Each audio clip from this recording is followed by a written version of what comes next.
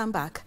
Now, a number of Kenyans and dismissed immediate former Cabinet Secretaries have taken to social media to express their reaction on the action taken by the President, while others took to humor those dismissed hailed by the President for the opportunity accorded to them to serve the nation. The immediate former Cabinet Secretaries took to the X and appreciated the head of state for having given them the chance to serve in his cabinet.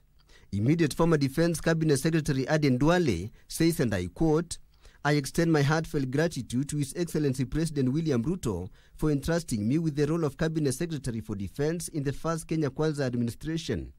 I am deeply honored and will forever be indebted to him and the people of Kenya for this opportunity to serve our great nation. As the Quran says, but they plan and Allah plans, and Allah is the best of planners, Quran 8:30, end of quote." His counterpart in the Ministry of Environment and Forestry, Soipan Tuya, tweeted, and I quote, "Anything that paves the way for the best interest of our nation at this point in time is preeminent. I most sincerely thank His Excellency the President William Ruto for the privilege, honor and opportunity to serve my country at the helm of the environment, climate change and forestry docket for the last 21 months. Gratitude," end of quote.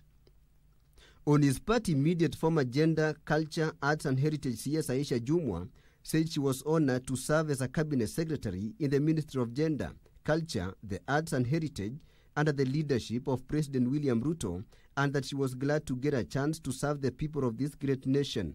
Azimio spokesperson Professor Makau Mutua, while hailing the move, wrote, "The deed is done.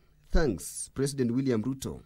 Nairobi Senator Edwin Sifuna wrote, "Sacking all the Cabinet Secretaries is a solid start," Sifuna stated. Following Ruto's shocking announcement, for many it was comical, like this from Gabriel Oguda.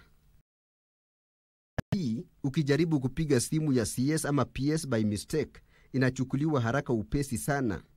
People who were 2 weeks ago walking like they own the world are now perusing Bible verses. You'd think Jesus is coming back tomorrow.